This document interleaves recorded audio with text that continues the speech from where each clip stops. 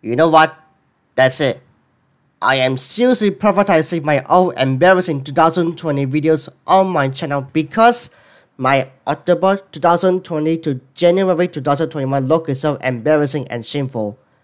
Well, I'm sorry I have to say this, but I have to privatize and remove my live streams and two Georgia Walt and Privatized Gets a Square area videos on my channel because it's too boring and preposterous, and I can't do some live streams on my channel anymore, even though Georgia Walt and Privatized is no longer being a troublemaker.